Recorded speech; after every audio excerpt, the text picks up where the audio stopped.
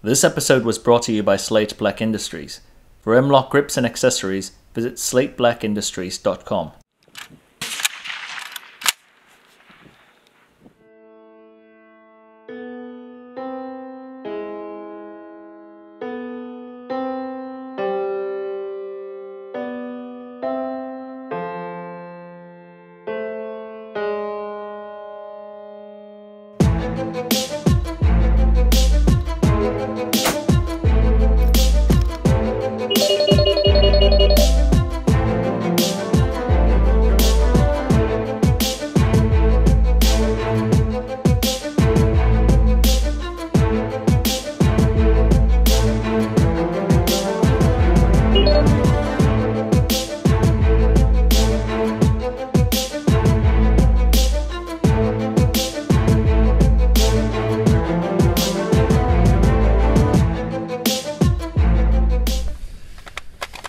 Arsenal 104FR.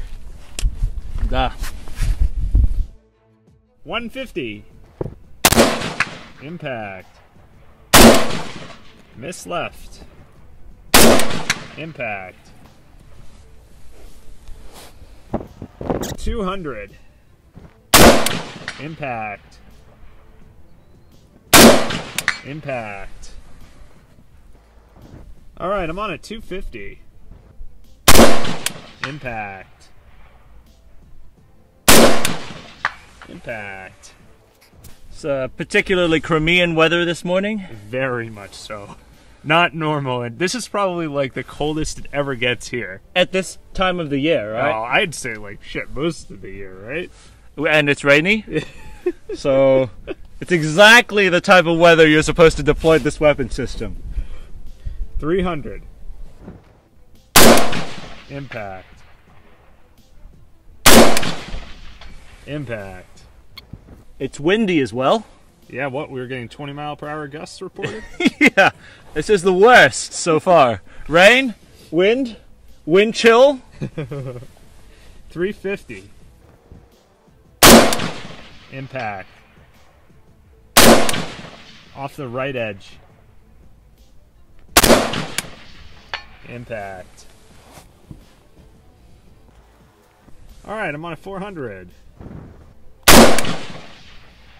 Low? Yeah, short, about maybe, I don't know, quarter of a target on the left edge. Impact. Just off the left edge. Impact. Okay. Alright, so, sounds crazy to Western shooters, but this particular scope is cammed for 400 meters. 400 meters is roughly at 450. Yep. It was coming in on par at 400, so maybe I'll aim a little high. Yep. I think when we zeroed it, it was just a little low. Yep. Sounds good.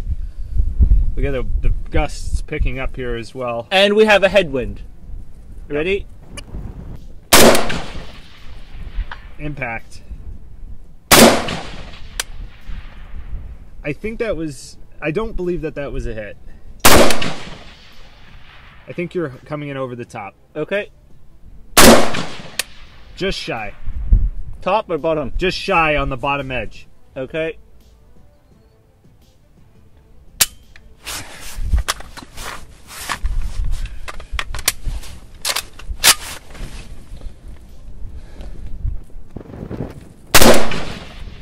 Left side? Yeah, left side, quarter high.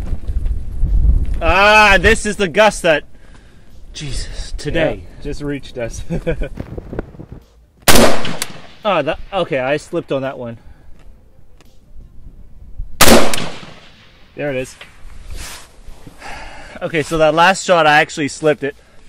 I'm shooting as much simulating like from a combat position as I can. Yeah. So no rear bags, Yep. no, just front rest. Yep. Basically trying to simulate if you were to grab this, find some rest, and then just plug away. All right, so that one I was aiming at the upper thoracic So this section. your headshot, basically, right? Yeah. So now I'm gonna aim a little bit farther towards the headshot, and we have more Crimean weather. Great. It's getting, this is a little hard to see out to 500. Do you need to wipe the lens a little? Do we have it? Glove. Okay, you set? 500. Just underneath. Quarter target low. Impact.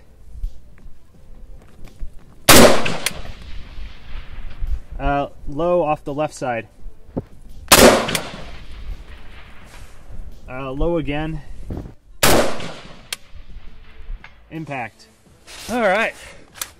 So now this is the first Kalash that we shot with an actual magnified optic. That's true. But the intent for this optic is to do exactly that. Yep. It's to take it, slap it on a bone stock issued Kalash 545, and be able to run it like a DMR. Yeah. And it did exactly that. Yeah.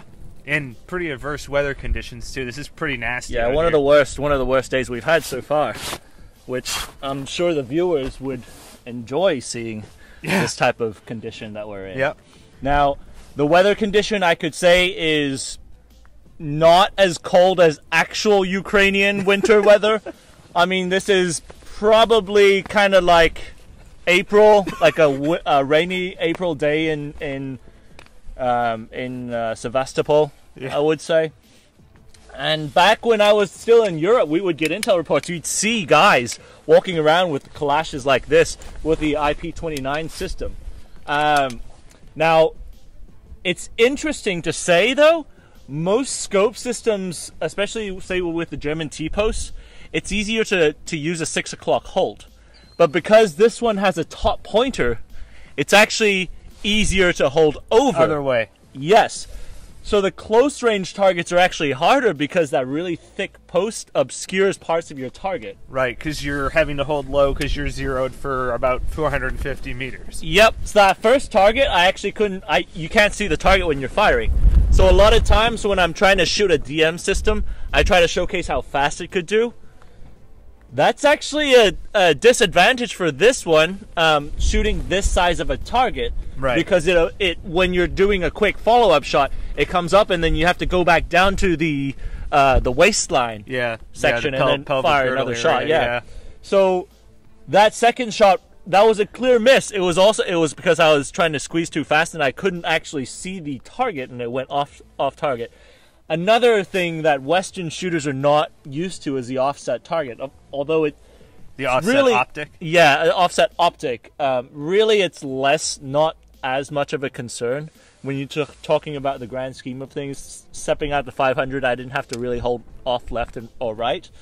But it's designed to have zero adjustment to go out to, 400 meters. And then after that, you actually have a dial that goes out to 1 kilometer. A very rugged scope. That's a direct copy of the British Trilux. Yep. Now, we learned about a weakness of this scope from earlier, though. Yeah, so this wasn't the first run that we tried this morning out on the course. And it actually kind of got us frustrated.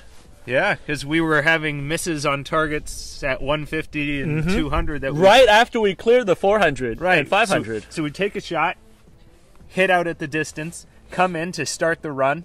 After, we've confirmed zero, come in to start the run, and have 2 misses at 150 yards. Way off, too. Yeah, like over here on the right and then over here on the left. So one of the issues with the system is interesting. You use a dial and then the scope rests with spring pressure on the dial to gauge that elevation change. Now, one of the issues that we saw was also that it has a very short eye relief. Right.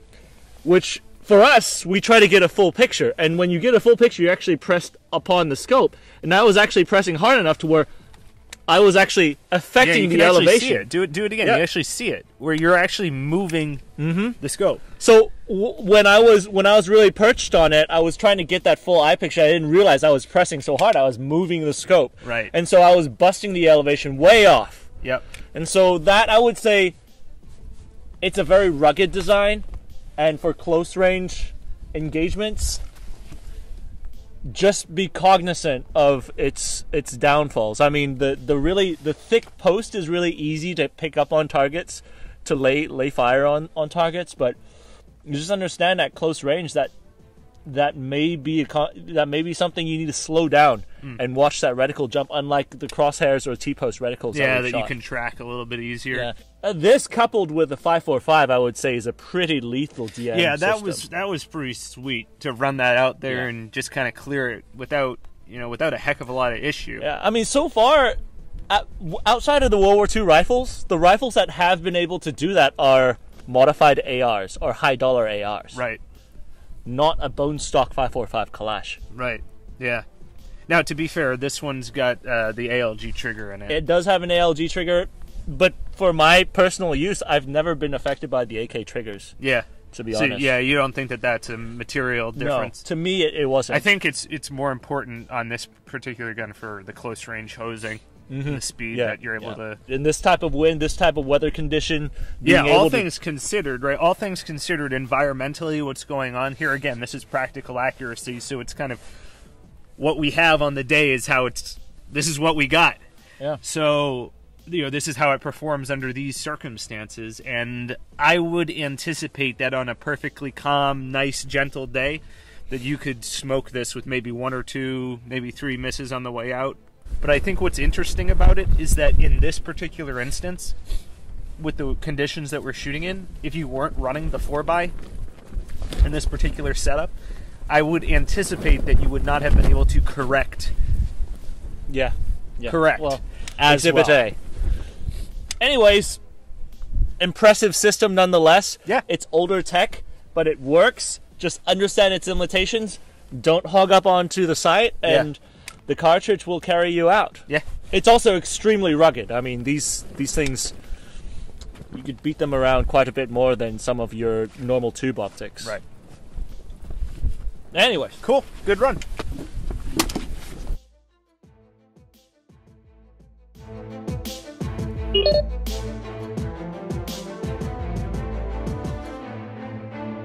Do you enjoy arguing with other viewers on the internet on which rifle performs better on practical accuracy? Well, we have a solution for you. Go to our Patreon page and scroll down. You'll find the practical accuracy scoreboard, where we have ranked and compiled all the data of all the firearms we have tested on the practical accuracy course.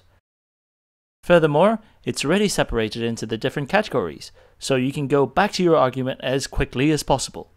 And whether you decide to support us via Patreon, subscription, or just a normal viewer, we thank you. 716 is 096, 4 Vic, 8 packs, red con 1, green and green. How copy, over? 096, this is 716, roger, over. 16, 091, 1 pack, green, green, over. This is 716, roger, over.